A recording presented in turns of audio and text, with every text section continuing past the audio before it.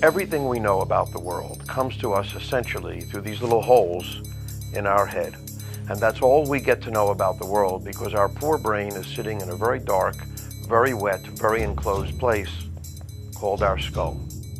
Leading consciousness scientists, medical professionals, and media experts come together for the first time, creating a visually dynamic series for university networks and broadcast. Because science education should be cutting edge. How do cells expressing a particular receptor, let's say for banana, all find their way back to the brain to plug into the brain in the right place so that when you smell a banana, it smells like a banana and not a rose?